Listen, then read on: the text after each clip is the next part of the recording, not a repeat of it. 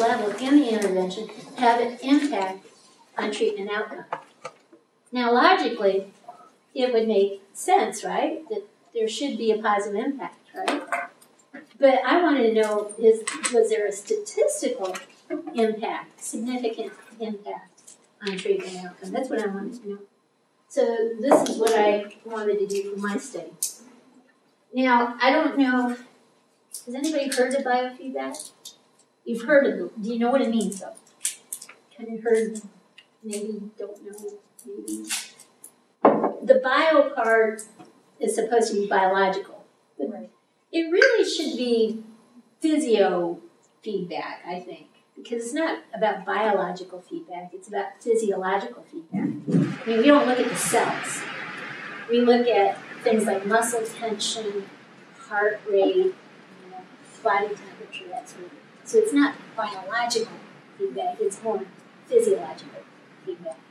And the concept is that we get feedback from either a standalone machine that gives you feedback, or a computer that has software on it and it gives you feedback. Here's some of the software out there. This is just a little slight picture of the programs out there and the types of feedback that might be provided to you. Things that'll kind of show little graphs of where your muscle tension is, that sort of thing. And the concept here is, if you're working on, for example, reducing muscle tension, and you're getting feedback on the techniques that you're using, is it really reducing your muscle tension? And as you keep practicing the technique, the feedback helps you improve your techniques so that you actually are making an inroad on reducing the muscle tension. And sometimes you can get so good at this stuff that eventually you don't even need the equipment to give you feedback. You know at any given moment what your body is doing. And if you have a presenting problem like tension headaches, and you learn the techniques to help you reduce muscle tension, you may even be able to prevent a tension headache from coming on. So that's the power of this intervention. So it's physiological feedback, and the feedback is helpful. It kind of teaches you what you're doing right, what you're doing wrong. Maybe that technique doesn't work for you at all, because we know in relaxation training we have all sorts of techniques we can teach you to relax. Do you guys have an arsenal of relaxation techniques that you use? Or work out?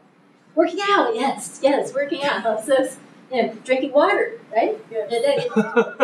Eating chocolate. Eating chocolate, okay. But other things like breathing exercises. Reducing muscle tension. Imagining somewhere else. Yeah. Imagine imagery is very good at helping you relax. Thinking of a relaxing scene. Visualizing a calm state. I mean, what is? Give me a place in your mind that represents some sort of scene, like an ocean or something. That for you would be relaxing if you put yourself in that scene. What said it? An ocean? An ocean right next to the ocean. Or a beach. Same thing? Or different? Ocean. I love the beach. The beach too. Next to a campfire. Campfire. Oh, I guess I can't ask you. I don't make that every Next to chocolate. That is true. I think a chocolate factory, yes. Chocolate factory. Shopping? Yes, definitely. Mountains. Mountains. Yes. Looking at the shore and the mountains from the ocean. So seeing both those images at the same time. So with imagery, what we like to do when we're trying to teach a person to relax, and if we're using imagery, is we try to get them to conjure up the image with as many senses as possible. So not only what are you seeing, what are you hearing? What are you feeling? If you're at the ocean, you probably feel sand underneath your toes, right? It would be warm sand. You'd feel the sun on your shoulders, what would you be hearing at an ocean? The waves crashing. What else would you hear? Maybe children playing, birds and gulls. Yeah. Maybe there are trees around, a few trees, and you can kind of hear the wind blowing through the leaves, that sort of thing. And so you're trying to conjure up this image with as many sensory inputs as possible. And as you work with imagery, if you're hooked up to some biofeedback equipment, you can see if the imagery is actually helping you relax. Because I remember one time at some sort of seminar, we kind of paired up, our group kind of got together in pairs, and we were trying to help each other relax. And of course, for me, it's the ocean. So I was starting to really calmly just walk this person through the ocean sea, and I thought I was doing such a great job, and then she said, well, that was pretty good, but I don't like it.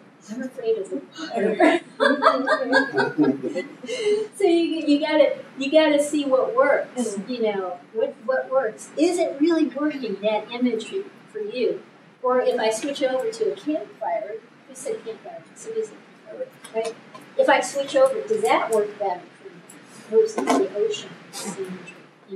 So the feedback will be helpful for that process. It's sort of like anything else in life. I mean, like if you're learning to play softball, you have a coach who's teaching you the tricks of the trade, so to speak, and you learn, if you're playing infield, you want to stand here, you want to keep your mitt on the ground type of thing, and you're learning techniques, how to bat and that sort of thing. And you don't improve unless you get practice and you get corrective feedback. And so the biofeedback is trying to provide you some corrective feedback in that process. And there are different types of biofeedback. You've got EMG, electromyographic biofeedback. So that really measures muscle tension. You've got a couple electrodes that tries to measure the muscle tension in a major muscle group. And so you get feedback on whether what you're doing, whatever technique you're using, is actually reducing the muscle tension. Then you have GSR, which is galvanic skin response, which looks at electrical resistance underneath the skin. And a measure of that is sweat. If you perspire, you're anxious, right? Usually, if you're not exercising per se. That could be a sign of arousal, anxiety, that sort of thing. So you're trying to teach people how to reduce that reaction in your body. EEG is electroencephalographic. Now we're looking at brainwave patterns. We look at alpha-theta training. We look at beta training. And that can be helpful, alpha-theta with substance abuse populations and beta training with ADHD populations and so forth. Thermal biofeedback, we'll get to that in a bit. Heart rate, respiration, blood pressure, all sorts of different areas that you can focus on in terms of biofeedback. So different equipment, but everything is similar in the sense it's providing you feedback so you can make adjustments to improve whatever techniques that you're using to treat whatever presenting problem you have, if that makes sense. And biofeedback is used a lot for anxiety-related complaints, pain-related complaints as well. Those two domains are big key factors in biofeedback. So, I decided to do my study on migraines and biofeedback because I was in the military at the time, and I was at Midwestern Military Hospital, and we ran a biofeedback program, and I was in charge of it. And so, nice combination. I'm in charge of a program. I have a ready pool of possible subjects if I want to collect data. So you get right permission to do that, and then you move on. So I decided I would look at migraines. And really, biofeedback is all about establishing mind-body balance. We know the body can affect the mind, right? If we're dealing with chronic pain, we're probably a little depressed, right? We know the mind can have an effect on the body, too. If I'm having a good day, let's say I'm having a bad day. Really bad day. had a fight with my parents, had a fight with my spouse. I just had an awful day at work. I come home and I go to pick up the mail. As I'm heading out to pick up the mail from the mailbox, I trip, stub my toe. And in the mail, I got a letter from the IRS saying that they want to audit me. Right? So now I stub my toe. I'm going to feel that pain differently. Let's just change the scenario completely. I've had a great day with my parents. My spouse was just wonderful to me today. I had a great day at work, fun. People were nice to me. Everything went well. Nobody bugged me. It was a great day. I go to the mailbox and then I get a check from the IRS for $5,000 because I get a good tax return. I trip, I stub my toe. Okay, it's a different world in terms of how I feel that pain. Bad day versus good day, right? So mind-body balance has an impact. And so that's what we're assuming. We're assuming that it does play a role. Migraines buys into what's called a vascular theory. Some of you may have had migraines or know someone who suffers from migraines. But this theory has been around since the 1950s. And it was proposed by a guy by the name of Harold Wolff, who came up with this concept that what migraines are, now let me slowly kind of walk you through this and see if it makes sense to you. Something happens and I'm put in a stressful situation. Okay? Norepinephrine is released in my system, which puts me into a fight or flight mode, right? So my body is keying up, all the adrenaline, all that stuff is going through my system. I'm getting keyed up, fight or flight. So what's happening in my brain are the blood vessels are constricting. I'm pumped up, those are constricting up there. Okay. That doesn't hurt me in terms of migraines. What happens for some people, though, is once the stress is diminishing or going away or whatever, and you're starting to calm down, for some people, the constriction has caused cerebral anoxia, which is a little oxygen deprivation to the brain. Okay? And the body recognizes this. And for some people, when it recognizes this, for those people it occurs to, the body then releases certain chemicals and the blood vessels dilate. But they get too big. It overcompensates. For some people, it doesn't go back to normal size, it gets bigger than what it should be. And so when the blood vessels get too big, they start agitating the surrounding pain receptors. That's where your migraine comes into play. Okay?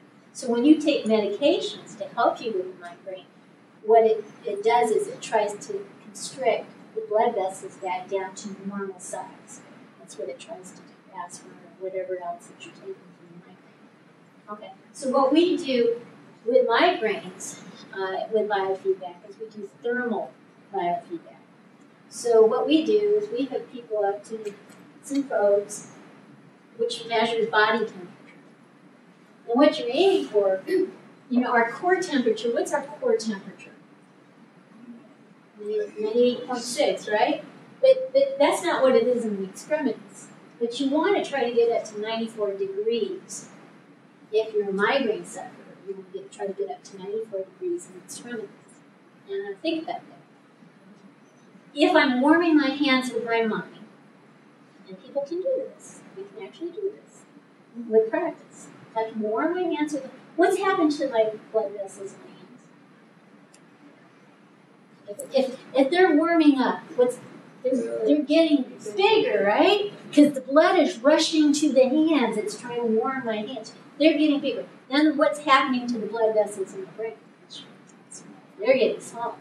So they're going back to normal size, which is what the medications try to do. So that's the theory behind migraines. And biofeedback is just trying to tap into what we know works via medications, which is what we're trying to do with our mind. Now, how do you warm your hands? That's the key. You get hooked up to some equipment, you get some feedback. How do you warm your hands? For me, it's a campfire. For me, what works, I image my hands over a campfire. And then I try to get my hands to tingle. I try to create a tingling sensation in my hands over campfire. And I can actually warm my hands almost 10 degrees with the feedback mechanism. You know? So, and we have equipment, maybe we'll have time to show you. It has this nice music, and you kind of go around in a circle. You can visually see the warming of the hands while it's going around in the circle in a certain direction, and the music keeps kind of pleasantly going up. That means that your hands are warm. When it stops, you're maintaining. If it starts to go down, it'll kind of signal to you that it's going up. So with practice, you can actually keep it going up. And 94 degrees is what you want. So if you're a person who has migraines, and you're sick and tired of using medications, I would say, don't quite give up the medications. I'm not an advocate to say anti-medication at all, because I'm a firm believer you need to use what works. But if you're a person who would like to try this and you develop some confidence with it, you may actually be able to, do enough to actually prevent migraines from taking place by making sure that even when you're in the fight or flight, that you calm down as quickly as possible, and then you warm your hands as a result. Okay, so it's a wonderful technique. And does it work? Yeah.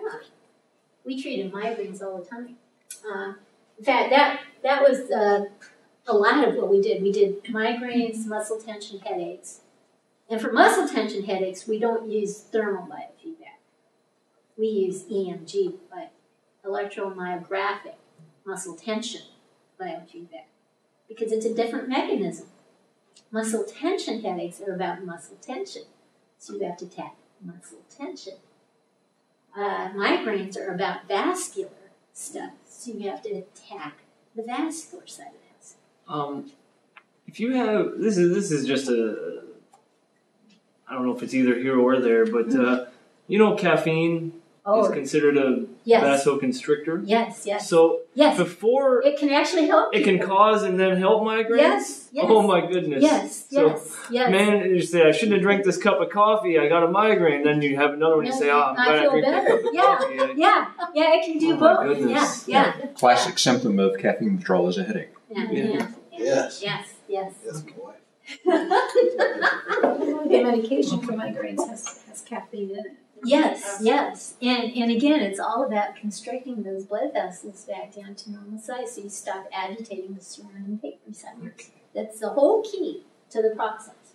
Stop messing with those pain receptors, and you'll feel better. So biofeedback is used for pain-related complaints and anxiety-related complaints. We have all sorts of phobias that we can tackle.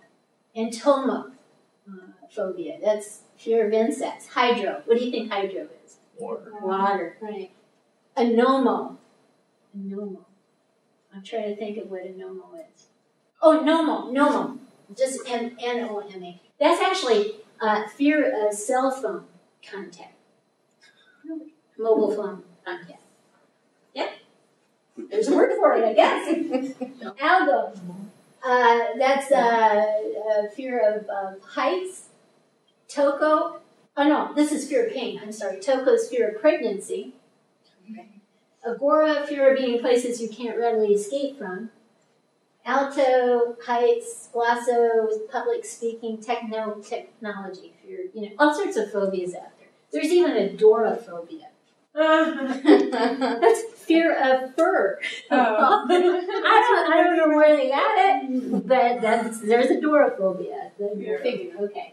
But here are some common fears. People have fears of spiders and snakes and mice. I don't know, you guys, you're okay with all these three things, or I don't like them, but birds, because they kind of swoop in. What was that? Cockroach. Yes, those are creepy, aren't they? Yeah, I don't like snakes. Snakes. But I have touched one Okay. in the presence of other kids just even to show that if I though can do you it. don't like it, I can't. you can manage it and still do it. Okay. I don't have a fear of any of those things, but being vulnerable to them, like if somebody decides to drop me in a bin full of rattlesnakes, then I would be very afraid before I got bitten several times. Okay. But if I just see one, I think it's beautiful, you know, a spider. Yeah, he ran across a rattlesnake the other day. Yeah. A couple weeks ago, Pretty. we surprised how far a middle-aged man with carrying a 40-pound backpack can jump mid-stride when I stepped over the rattlesnake. You didn't see the rattlesnake until Didn't it was see it. on it. Was he a biggin or like a pygmy or what? No, it was a red diamond. Wasn't very big, but a beautiful animal. Took a couple pictures of it. Yeah, nice. And a guy came running out because he screamed or something. Yeah. And he said, "What's going on?" And he said, "The snake." And the guy, I guess, got a shovel. Yeah, unfortunately, you dispatched it, so.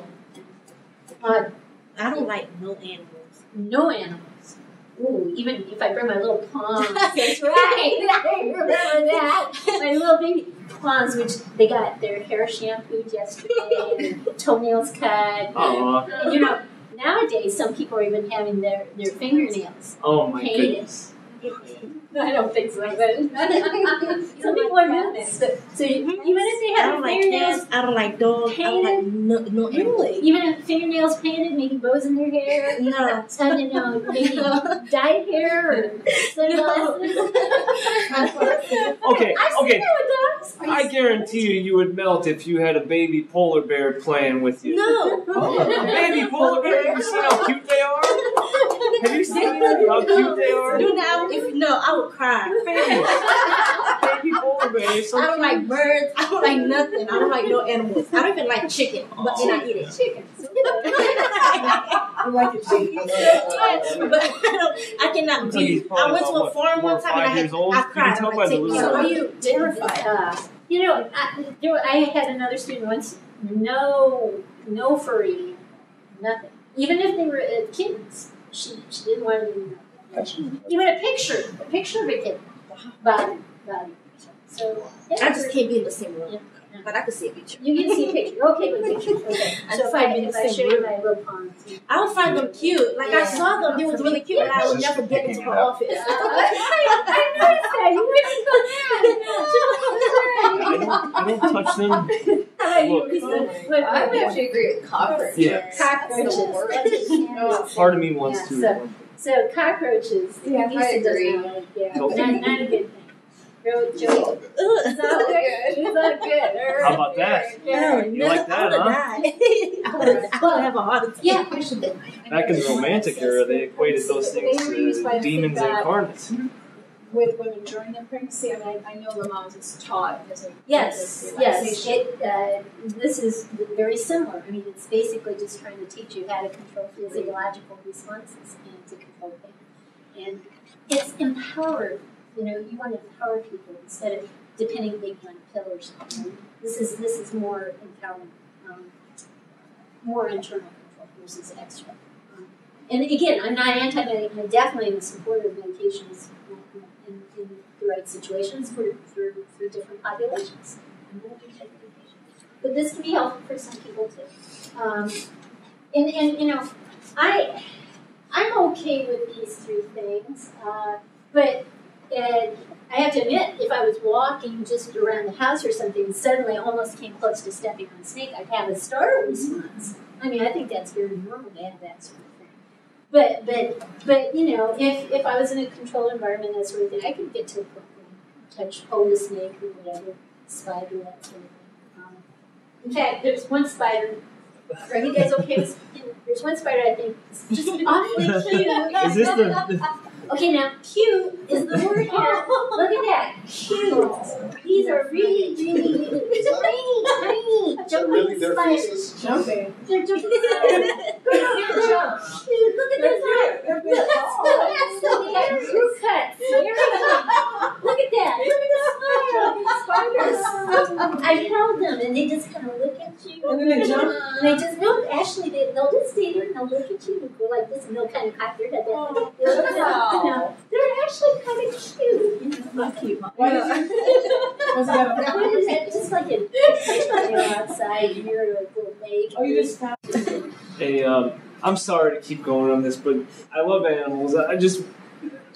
we were painting a house today and spraying the exterior of the garage, and my friend who was spraying at the time, he just was unaware. He just sprayed right over a little lizard, which is not good. It's oil-based paint, you know. Oh. And I felt so bad, you know. I jumped up and I grabbed him, and I ran to the hose. And you know, the whole time he was just inside of my hands, like. Let me help me. I got him under the water, and it was like I was holding a baby. Like he kept like rubbing his eyes on my hand, because you know the paint must have been hurting his eyes, but he like settled down and.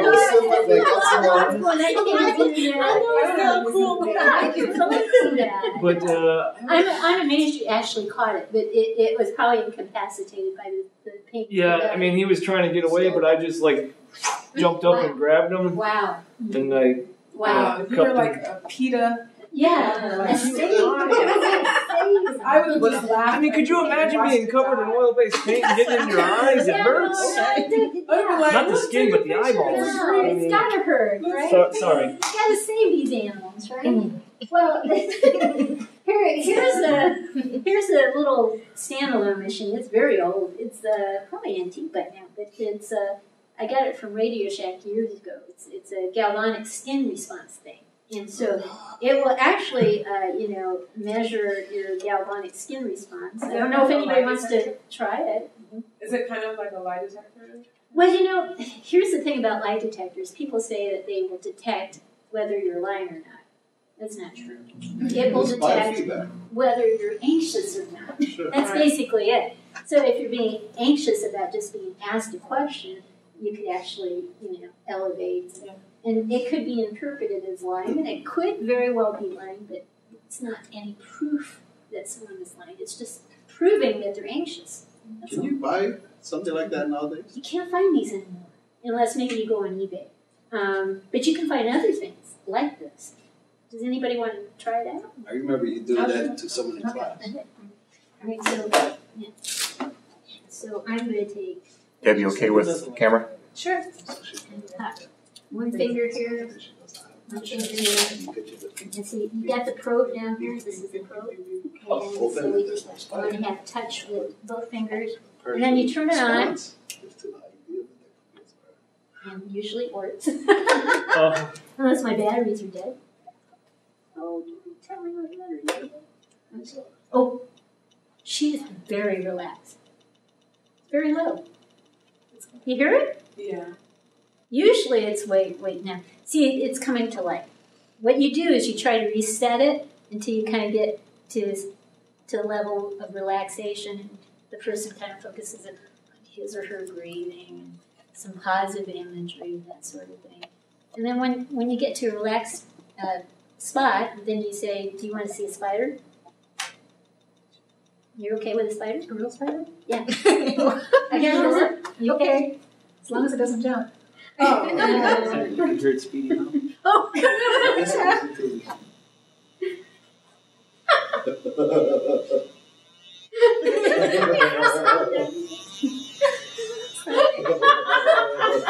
That isn't real. No, it's not real. It works. That was okay. It works. Thank you.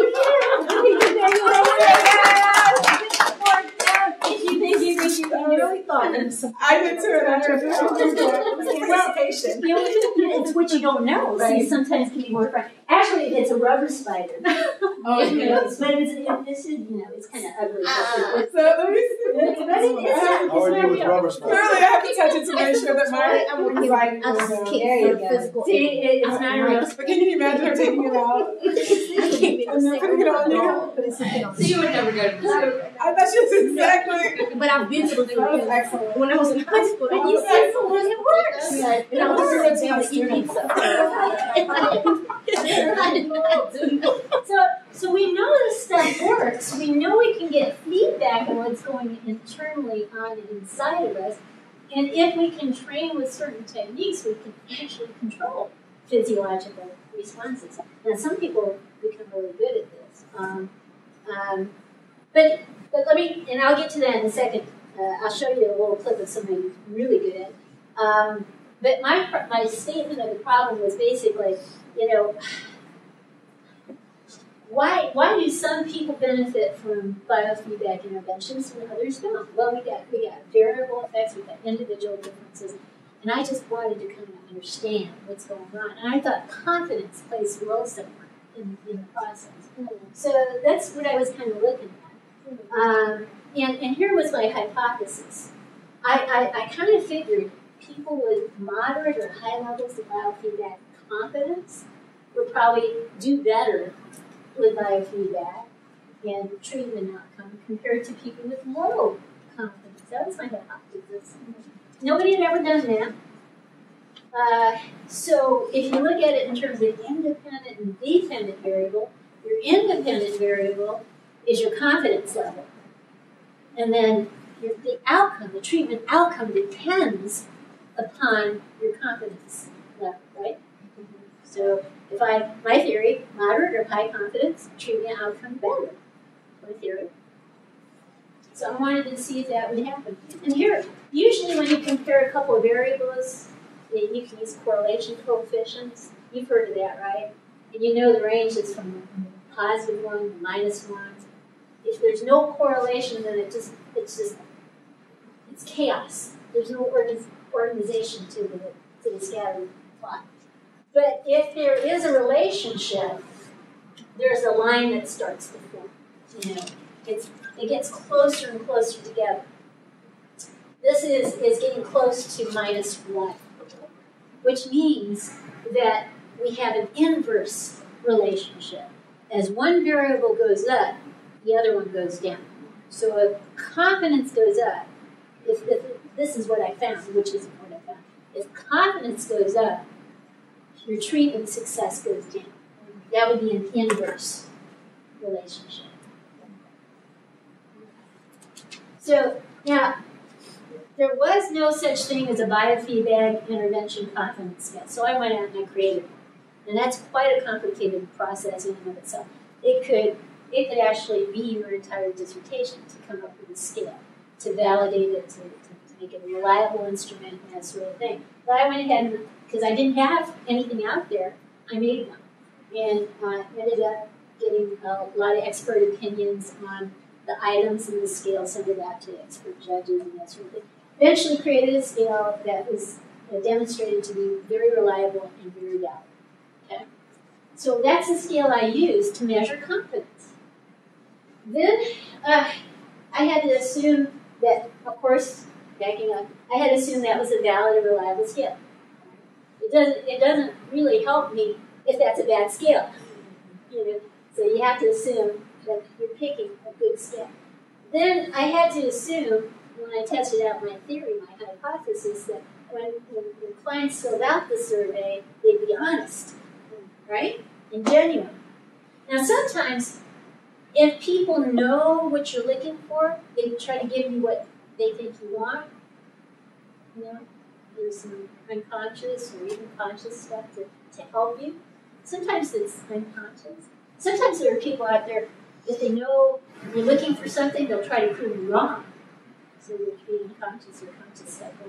So we use something called deception. It's a very fancy word, deception. We don't tell them exactly what we're looking for. And we can use deception in research as long as we're honest when we're done with research. We go back and tell what we did, exactly why we used the word deception, so it wouldn't bias the results and that sort of thing. So as long as you own up to it, you can use it. So I assumed in my study that a little deception would actually help provide more genuine results. And I also assumed that if I could standardize the treatment process, that would help too. So I used one biofeedback technician, and she would use a standardized treatment, 6-week treatment protocol, where she would do this the first session, this the second session, this the third session, fourth session, fifth, and then sixth session, for only migraine sufferers. The only people we let into the study were people who were suffering from migraines. They took the survey, they went through the treatment process, and then we had them rate, how they felt, what happened to the migraines in terms of intensity and frequency.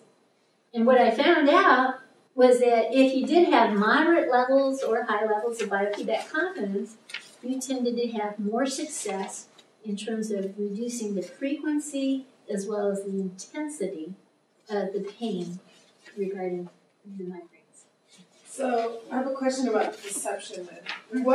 So did you tell them, or whatever you told them as far as deception was concerned, at the end, did you tell them what they actually did before they took the survey, or was that after the survey? It's after the survey, after they were done with the treatment process, then I sat down with them and I said, hey, you know, the survey wasn't just a general thing that we do with everybody. It was actually, to try to figure out if confidence played a role in the process. So you tell them, and then you tell them a little bit about what you found out too.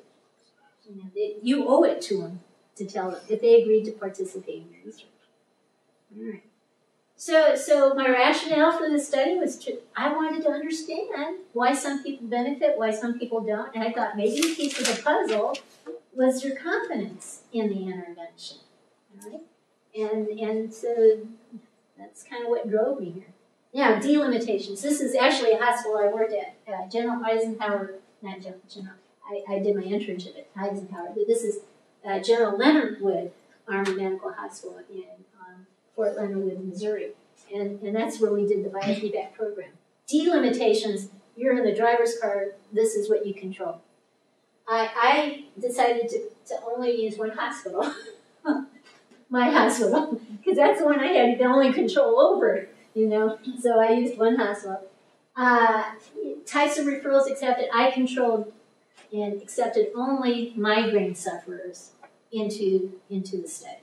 Because I wanted something standardized. I didn't want to be treating migraines over here, generalized anxiety over here, back pain over here. You know, I just wanted one presenting problem. So I limited it to migraines. And it was a 6-week program with one biofeedback technician. So I was in the driver's car for that stuff. Limitations in and of itself. Well, one thing that actually was very limiting, I had no control over who actually, got into, who came for a referral to the biofeedback clinic. I couldn't go out and, pay people to come in and get treatment. I mean, I could have done that, but I would have been very poor if I had decided to do that. So in the end, I didn't get the numbers I would have liked to have gotten. 120 or something like that would have been a good number, but I ended up with only 40 people. So that was a limitation. And self-referrals, other referrals, very dependent upon, again, people volunteering to come in because they heard about biofeedback, about what doing migraines, or they maybe have been referred by a physician. But I had no control over the physicians in the referral process. And really, even though you try to standardize something, what if your technician is tired on a particular day? Or she finds out she's pregnant, or which she did during this process. She was pregnant, your hormones might go up and down, depending on whatever day or whatever. What happens if you had a fight with your spouse or something? Those are things you can't control. So those would be deviations in treatment. So those are some limitations. You have to acknowledge the possibility that there could be limitations. Power of confidence. Now, I didn't know about this guy before I did my study. I found out about him probably a couple years ago. And what he does is he does surgeries without any medications. No anesthesia, no medications.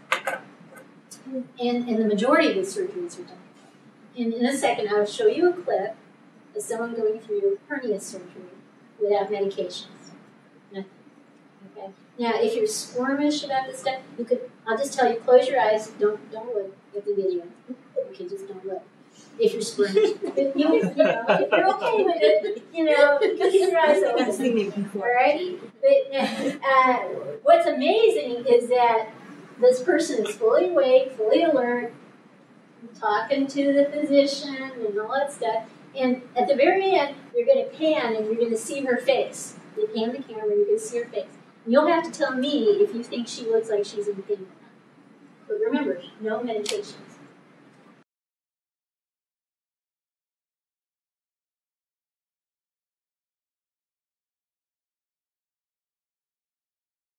Where you don't feel pain. There is that condition, yes. Because Some maybe people that's have what she that has, condition. because I know that I'd be screaming so loud. The power of the mind is so strong.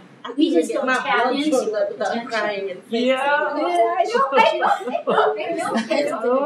You could do this. I mean, it is very possible. I was hyperventilating. I'll tell you one thing. I took your class years ago. I don't know, those are with the spider, everything. I was just laughing just watching. But I remember you talking about all the biofeedback and everything, and then I told you that I had recently, at that time, got diagnosed with cold-induced hives. I would go surfing, I would go swimming, and I would break out. I'd break out in hives. Oh, wow. And I mean, I've been surfing all my life. I've been in the ocean all my life. And so I went to get diagnosed that cold-induced hives, I break out when I get extremely cold. Cold, right. So then you talked about raising the temperature. Yeah. And you talked about all that. So I told you, I asked you in class, or maybe after class, I said, so basically, the reason why I'm breaking out is because I have a weak mind. And you just started laughing. And yeah. I was laughing now because I don't buy into the weak mind. I just believe that it is a thing that we can learn if we're given the tools. You know, we can learn certain things. Wherever we're at in life, we can always go and run up the ladder. From that class till this summer, I have not broken out since. What did you do? You strengthened your mind? So what No, you just said to yourself?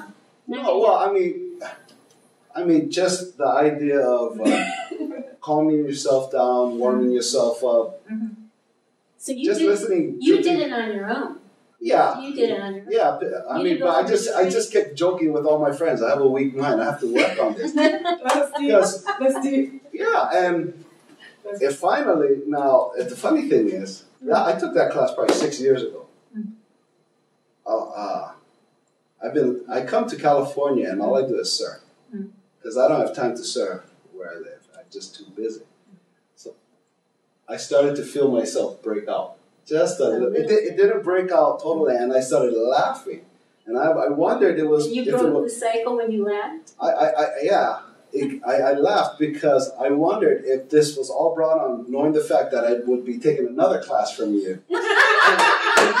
Come full circle. You know? And so I'm just laughing out in the ocean, laughing to myself. Okay, I'll show you tomorrow a little video clip of a guy who ran in frigid weather, just in shorts, barefooted, below freezing, who did a half marathon in bare feet. Only a pair of shorts and a wool cap on his head. And I'll find that clip and I'll show it to you. The power of the mind is immense. We don't tap into what we can get. Yeah,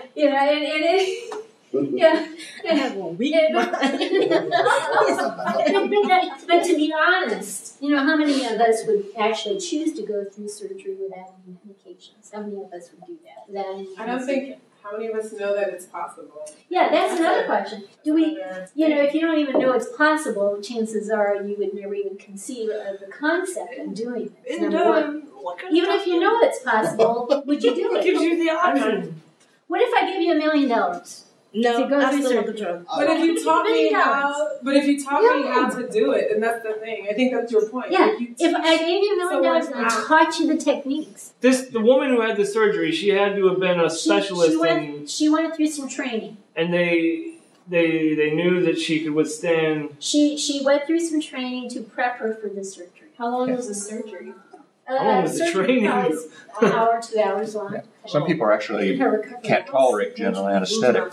Yeah, some people are in life-threatening situations. Oh yeah.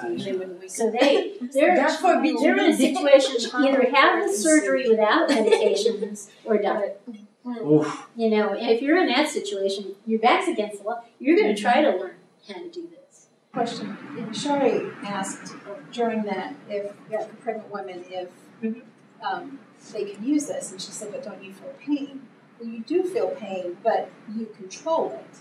Actually, the people who, I have another clip.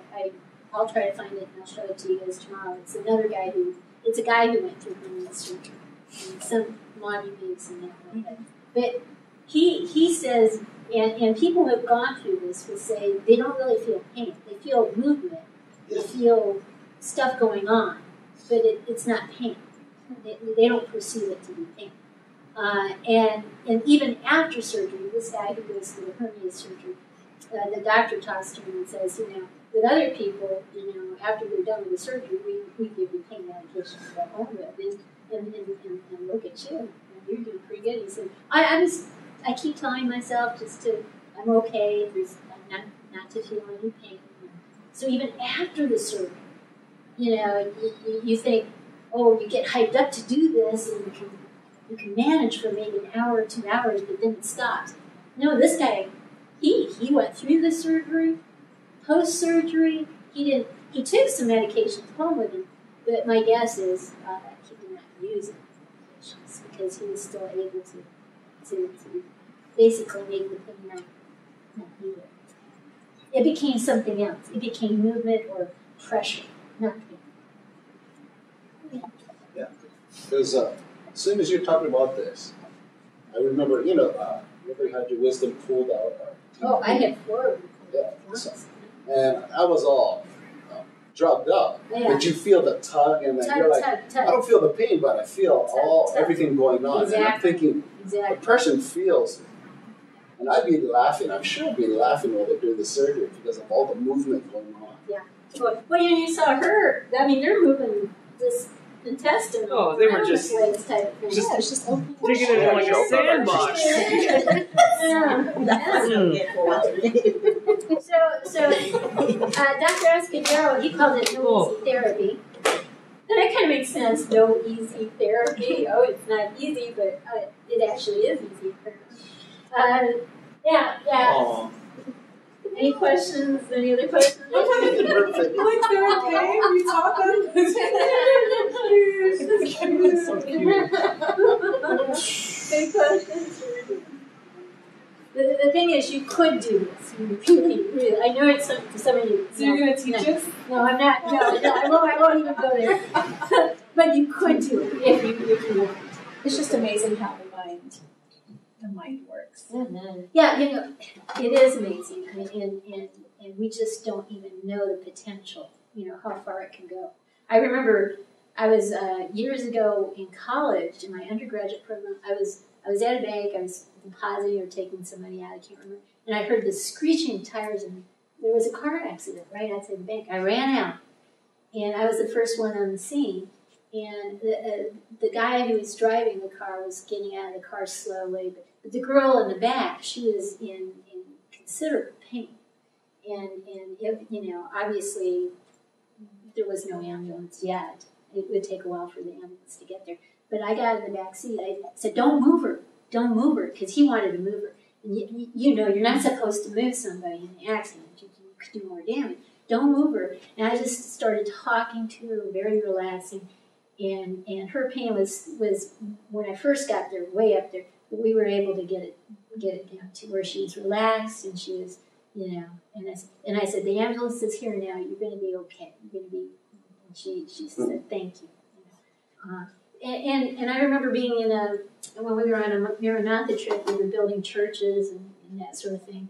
Back at Andrews, we went to Belize, and I remember we were at the construction site one time, and one of the gals got a horrific headache, and we had no medications with us, for whatever reason, we just didn't have any. So I just worked with her with some relaxation techniques, and within about 15 minutes, her headache was gone. It's amazing what the mind can do, but we just don't realize we can do these things sometimes. What comes into play when you're in shock? Oh, when you're in shock, your body is going into, it's trying to go into survival mode, but it's actually in a dangerous situation. You really need treatment quickly when you go into shock. Yeah, because I once got a really bad cut on my leg. Oh yeah. To where it went. I saw bone and I saw meat. Oh yeah. Have fun. Yeah.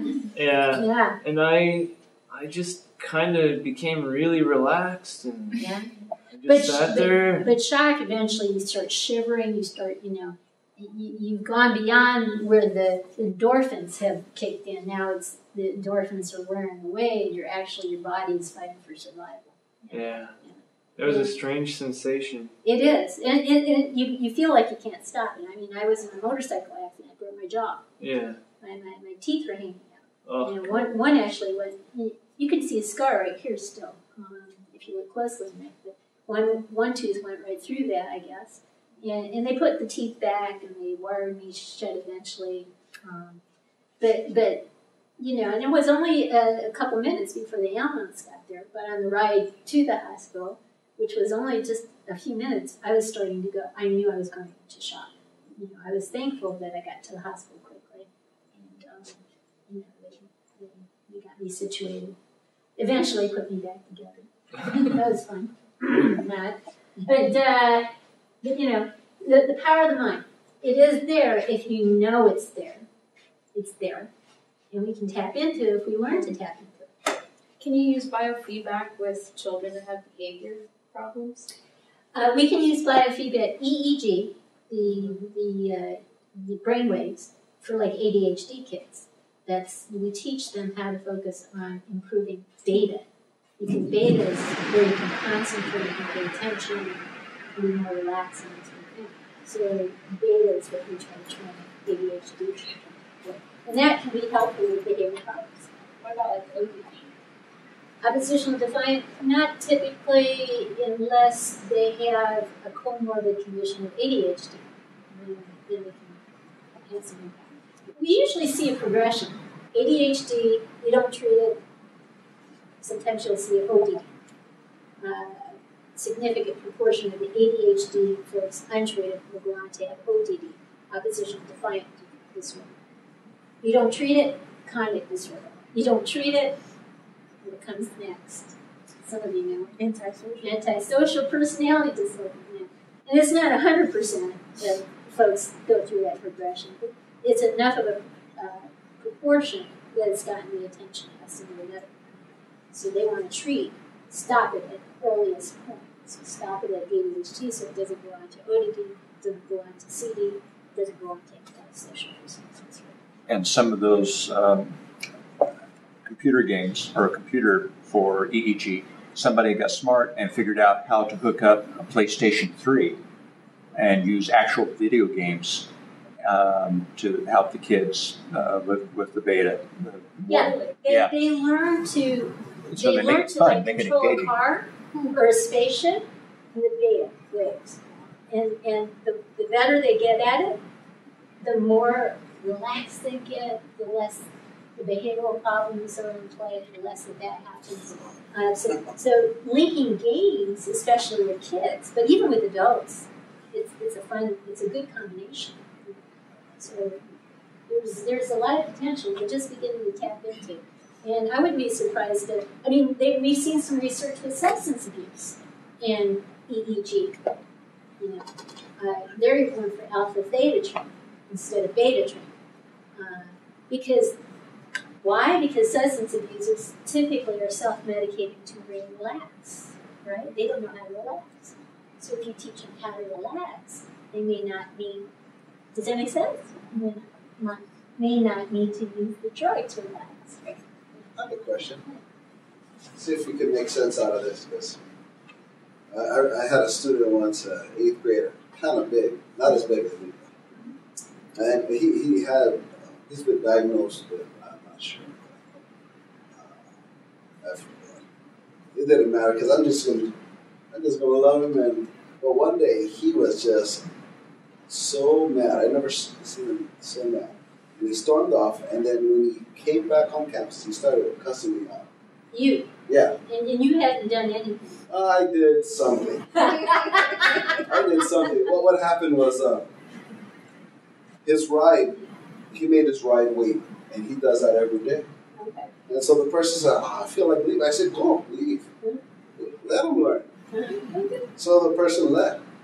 Oh, yes. You were just holding him accountable, and he didn't like it. Yeah, and so I said, he said, what happened? I said, they left. What happened? You took too long. And he stormed off, and he came back, and he started I never seen him just blow up. And he said, I'm going to hit you. Now, he's storming towards me. And the only thing I could think of doing, I just stopped, and I just sat on the ground immediately. Yeah, you de-escalated. That's right. I just sat on the ground. That's he right. looked at me. He didn't know what to do. That's right. He stood there, and then a couple seconds later, he just started crying. Yeah, you diffused it wonderfully. Oh. You know, this is actually a wonderful technique. When somebody is angry and they're coming to you, and you're standing up, and they're standing up, and you're angry, and you're one of the first things that you want to try to do is to find a place to sit down and just be as relaxed as you possibly can. Oftentimes, that will help them, disengage from it.